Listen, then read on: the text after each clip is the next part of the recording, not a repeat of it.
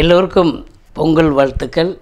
பொங்கலில் இனிப்பாக சாப்பிட்டு சக்கரை பொங்கல் சாப்பிட்டு இனிமையாக இருக்கணும்னு நான் வேண்டிக்கிறேன்.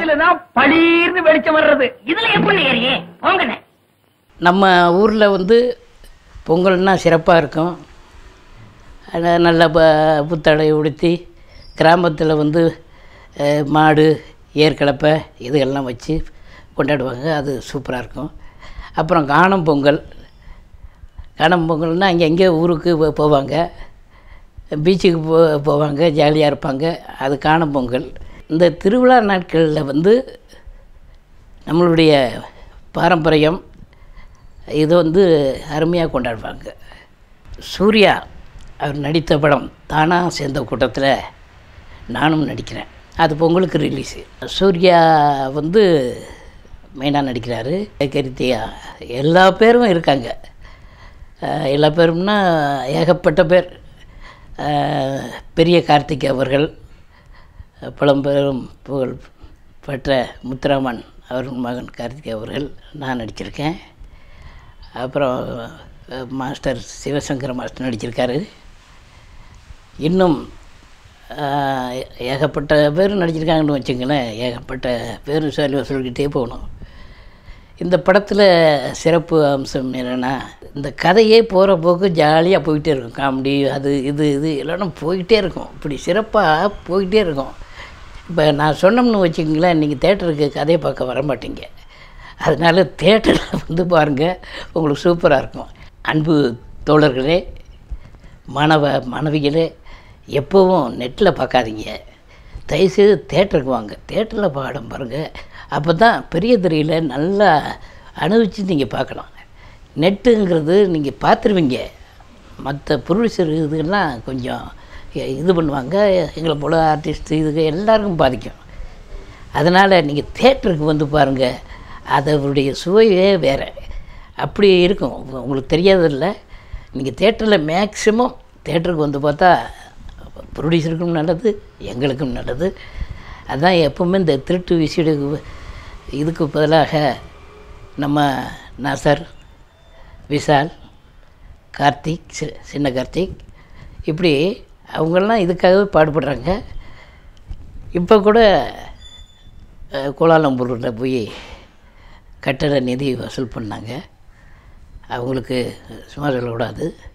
எங்கள் நடிகர் சங்க சார்பாக ஒத்துழைத்த அத்தனை பேருக்கும், அத்தனை ஸ்பான்சருக்கும், மற்றும் சன் டிவி மற்றும் ஏகப்பட்ட டிவி இருக்குது எல்லாத்துக்கும்.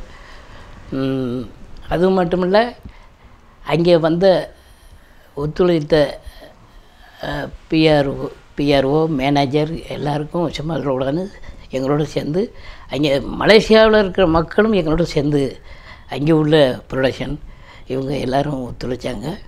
அந்த மலேசியா ஸ்பான்சர் நல்லா எல்லோரையும் கவனிச்சுக்கிட்டாங்க. அவருக்கு மிக மிக நன்றி. அது மட்டும் இல்லை, இது தானா சேர்ந்த கூட்டம் நல்ல கூட்டம்னு நினைக்கிறேன். கண்டிப்பாக திரையில் பாருங்கள். தானா சேர்ந்த கூட்டம் படத்தில் ஒரு மிகப்பெரிய ஒரு இளைஞர் பட்டாளம் இருக்குது. அவங்களோட சேர்ந்து நீங்கள் இந்த படத்தில் நடிச்சிருக்கிறது எங்களுக்குலாம் ரொம்ப சந்தோஷமாக இருந்துச்சு. அந்த ட்ரெய்லரில் ஃபஸ்ட்டு நீங்கள் இப்படி திரும்பி பார்ப்பீங்க பார்த்தீங்களா, அதை பார்த்த உடனே எல்லாரும் அப்படியே கொண்டாடிட்டாங்க. ட்விட்டரில் எல்லாரும் தொடர்ந்து போட்டுட்டு இருந்தாங்க. அதுக்கப்புறம் அந்த பெட்ரூம் லைட் வச்சுட்டு இருக்கிற மாதிரி அந்த ஷாட் ட்ரெய்லரில் வந்துச்சு. அதுவும் ரொம்ப பெரிய அளவில் பேசப்பட்டுச்சு. உங்களுக்கு எப்படி இருந்தது இந்த படத்தில்? அதாவது இந்த இளைஞர் பட்டாளத்தில் நம்மளும் இருக்கணும் அப்படின்னு அவங்க விரும்புகிறாங்க. அவங்க கூட இருக்கணும் அப்படின்னு நானும் விரும்புகிறேன். அந்த இளைஞர் கூட்டத்தோடு சேரும்போது நம்மளுக்கு இளமை கொஞ்சம் நடந்தது.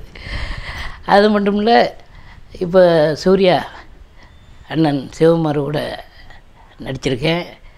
அந்த அனுபவங்களும் எனக்கு இருக்குது. அந்த அனுபவங்களும் எனக்கு ஈஸியாக வருது. இந்த இளைஞர் பட்டத்தை தான் பார்த்து நடிக்க வேண்டியதாக இருக்குது. ரொம்ப ஃபாஸ்ட்டாக இருக்காங்க. ரொம்ப காமெடி செஞ்சுட்டு இந்த டைரக்டர் விகடேஷ் சிவனுன்னா ரொம்ப பாசிட்டிவாக காமெடி சொல்கிறாங்க. அப்போ நான் அப்போ காமெடி வேறு, இப்போ காமெடி வேறு. அதுக்கு தகுந்தாப்புல நானும் போயிட்டே இருக்கேன். அதனால் எனக்கு அது ரொம்ப சந்தோஷமாக இருந்துச்சு, எனக்கு இன்னும் இளமையாக இருந்துச்சு.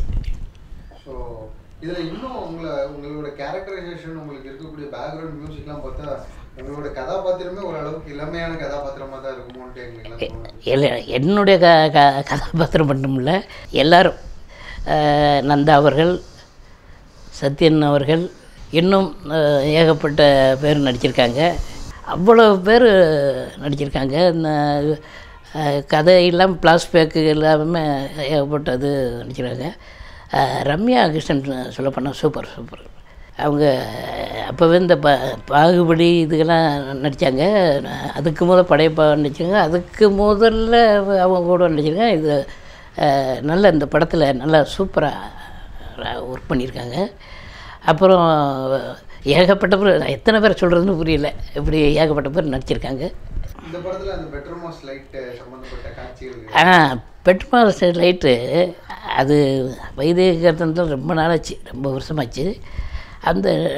அது வரும்போது அந்த மாண்டர் திட்டுப்படுது. அப்படியே பார்த்த உடனே ஒரு ரொமிங் கொடுங்க அப்படின்னார் டேரக்டர்.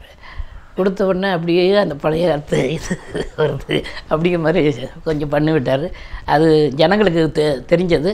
அது செய்யவும் கொஞ்சம் எல்லோரும் டோட்டலாக யூனிட்டே சிரித்தாங்க. அது ரொம்ப எனக்கு பிடிச்சிருந்துச்சு. இந்த படத்தில் உங்களோட கதாபாத்திரம் என்ன மாதிரியான கதாபாத்திரம்? அதாவது வேலை இல்லாமல் இருக்கிறவங்களுக்கு வேலை கொடுக்குறது, அவ்வளோதான் சொல்லுவேன். அதுக்கப்புறம் நீங்கள் திரையில் தான் பார்க்கணும், அது யார் வேலை கொடுக்குறா, எப்படி கொடுக்குறாங்க அப்படின்னு நீங்கள் தேட்டரில் தான் வந்து பார்க்கணும். இந்த கதையை சொன்னோம்னா அது இதாயிரும். அன்னைக்கு காமெடிங்கிறதுக்கு ஒரு மிகப்பெரிய ஒரு இலக்கணம் மாதிரி நீங்கள் காமெடியெலாம் இருந்திருக்கு. ஸோ இன்றைக்கும் நீங்கள் படத்தில் என் டீம் கூடயே சேர்ந்து ஒர்க் பண்ணிட்டு இருக்கீங்க. ஆமாம். ஸோ இன்றைக்கி இருக்கக்கூடிய காலகட்டத்தை நீங்கள் எப்படி பார்க்குறீங்க? இவங்களாம் எப்படி, இவங்க வாக்கிங் ஸ்டைல் எப்படி இருக்குது? இல்லை, மாறுபட்டுருக்கு. மாறுபட்டுருக்குன்னா, அப்போ அந்த காலத்தில் சின்னப்பா இவரு காலம் வேறு, அதுக்கப்புறம் ஐயா சிவாஜி காலம் வேறு, புரட்சித் தலைவர் காலம் வேறு, சிவகுமார் இவங்க காலங்கள்லாம் அது ஒரு தனியாக இருந்துச்சு. அதுக்கு அப்புறம் ரஜினிகாந்த், விஜயகாந்த், இப்படி ஒரு காலகட்டங்கள் வந்துச்சு. எனக்கு தெரிஞ்சு சின்னப்பா, தியாகராஜ பாகவதர் இவங்கள பார்த்துருக்கேன். அந்த காலம் முடிஞ்சு வச்சு. அதுக்கப்புறம் புரட்சித் தலைவர் வந்தார், ஐயா சிவாஜி ஐயா வந்தார், சிவகுமார் இவங்க வந்தாங்க. அந்த ஜென்ரேஷன் வந்தாங்க. சிவகுமார் இன்னும் நடிச்சுக்கிட்டு இருக்காரு. அதே மாதிரி விஜயகுமாரும் இருக்காரு. அதுக்கு அடுத்தாப்புல ரஜினிகாந்த், விஜயகாந்த் எல்லோரும் வந்தாங்க. அது ஒரு அதுக்கப்புறம் ட்ராவல் பண்ணாங்க எல்லோரும். இப்போ இருக்கிற எல்லா பேரும், எல்லா ஹீரோ சொல்கிறேன்னே, அத்தனை ஹீரோக்களும் இப்போ இது பண்ணுறாங்க. நானும் அந்த விஜயகாந்த் இவங்களோட ட்ராவல் பண்ணிவிட்டு இவங்களோட சேரும்போது எனக்கு ரொம்ப சந்தோஷமாக இருக்குது. ஐயா சிவாஜியோட நடித்ததும் எனக்கு பெருமையாக இருக்குது. இப்படி எல்லோரும் கூடயும் ட்ராவல் பண்ணுறது ஒரு மனிதனுக்கு எங்களுக்கு இது இல்லை பாருங்கள், வயசு கிடையாது. எப்போ வேணாலும் எந்த வயசுலையும் எங்களுக்கு ரிட்டையர்மெண்ட்டே கிடையாது. ஆக்ட் பண்ணிடணும். ஒரு தாத்தாவோ ஒரு அப்பாவோ. நான் அதனால தான் முன்னாடியே யார் படத்தில் என் தாத்தா இது அப்போவே நடிச்சிருக்கேன். அப்புறம் அப்பாவை நடிச்சிருக்கேன். எந்த விதம் பின்னாடி நம்மளுக்கு வரணுமேனு தான் இதெல்லாம் நடித்து வச்சேன். இப்போவும் நமக்கு அது தேவைப்படுது. எந்த வேஷம் கொடுத்தாலும் ஓகே. அதாவது என்ன கொடுத்தாலும் ஜனங்களை நல்லபடியாக சந்தோஷமாக வைக்கணும். அதுதான் பெரிய இது. இன்றைக்கி காலகட்டத்தில் மீம்ஸுங்கிறது ரொம்ப புகழ்பெற்ற ஒரு விஷயமா இருக்குது. ஸோ அந்த மீம்ஸில் முக்கியமான பங்கு உங்களுக்கும் இருக்குது. உங்கள் காமெடி சீக்வன்ஸை வச்சு தான் நீங்கள் எல்லாருமே மீம்ஸ் போன்ற விஷயங்கள்லாம் பண்ணிகிட்ருக்கு. நீங்கள் பார்க்குறீங்களா? எனக்கு உங்களுக்கு தெரியுமா? இன்றைக்கி மீம்ஸுன்னு ஒன்று கண்டுபிடிச்சிருக்காங்க. அதை பாருங்கள், எல்லா பேரும் கலாய்ன்னு கலாய்க்கிறாங்க. எங்களுக்கு மட்டும் இல்லை, எல்லாம் எங்கள் காமெடியை வச்சு இந்த அரசியல்வாதியை புடின்னு பிடிக்கிறீங்க பாருங்கள். அது எனக்கு ரொம்ப சந்தோஷமாக இருந்துச்சு. தப்பு பண்ணுறவங்கள கண்டிப்பாக நீங்கள் அதை கேட்குறீங்க. அதை கேட்குறது எங்கள் காமெடியை போட்டு வார்த்தையெல்லாம் பின்னிக்கிட்டு இருக்கீங்க. அது ரொம்ப ரொம்ப பிடிச்சது. அது இது வந்து நெசமாகவே வந்து அரசியல்வாதியும் சரி யாராக தப்பு செஞ்சாலும் அது வந்து மக்களுக்கு வந்து அந்த போய் சேருது. உடனே வந்து ரீச் ஆகி ஆஹா இப்படித்தானா இவன் தப்பு பண்ணிவிட்டு இவன் இப்படி போடுறான், அதை மக்களுக்கு தெரிஞ்சு அதை இது போடுறாங்க. ஓ இப்போ இப்போ இப்படி செஞ்சுவிட்டு அதாவது இந்த கரகாட்டக்காரனில் செய்கிறதும் செஞ்சு விட்டு ஒன்றும் தெரியாத உள்ள மாதிரி நிற்கிறான் பாரு, அந்த மாதிரி இப்போ உள்ளவங்கள சில பேர் செஞ்சுட்டு அடுத்தவங்க மேலே பழகி போடுறாங்க. அதை வந்து ஜனங்களுக்கு தெரியுது. அதை இந்த ஃபேஸ்புக் மூலியமோ இது மூலியமோ வந்து ஜனங்களுக்கு தெரியப்படுத்துகிறாங்க. அது மிக்க மிக்க ரொம்ப ரொம்ப நல்லதுன்னு என்னுடைய அபிப்பிராயம். நடிச்சிருக்கேன், நடிச்சுட்டு என்னை டப்பிங்கோடு கலட்டி விட்டுருவாங்க. நான் தேட்டருக்கு போக முடியாது அங்கே. இதனால் படம் முடிச்சுட்டு கதையை கேட்டுக்கிருவேன். அப்புறம் பிரிவுக்கு போவேன். அப்போ ஒரு நாள் பார்ப்பேன். பார்த்துட்டு நான் ஒரு நல்லா இது நடிச்சிருக்கேம்மா அப்படின்ட்டு எனக்கு ஒரு நான் பெருமைப்படுறதை விட ஜனங்கள் வந்து எனக்கு வந்து சர்டிஃபிகேட் கொடுக்கணும். ஓ நல்லா நடிச்சிருக்காரு அப்படின்னு. இப்போ எங்கே போனாலும் அண்ணா உங்களை மறக்க முடியாதுண்ணே, அந்த படத்தில் இப்படி இந்த படத்தில் எப்படின்னா அப்படின்னு ரொம்ப இது நம்மளுக்கு அப்படி நடித்தோம்மா அப்படின்னு எனக்கே ஒரு இது வருது. சரி ரொம்ப நல்லது தம்பி அப்படின்னு சொல்லிட்டு போவேன். இன்னைக்கு காலகட்டத்தில் இருக்கக்கூடிய நடிகர்களில் உங்களுக்கு ரொம்ப பிடிச்ச நடிகர் அப்படின்ட்டு? எனக்கு பிடிச்ச நடிகரா?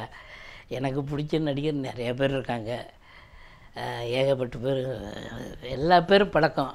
அதனால் ஒருத்தரை விட்டு சொல்கிறது தப்பு. அதனால் தயவுசெய்து அந்த கேள்வியை மட்டும் ஒதுக்கிடுங்க. ரெண்டு பேர் காம்பினேஷன் மிகப்பெரிய அளவில் பேசப்பட்ட ஒரு காம்பினேஷன். ஸோ அதே மாதிரி இன்னொரு காம்பினேஷன் தமிழ் சினிமாவில் இன்னைக்கு வரைக்கும் வரவே இல்லை.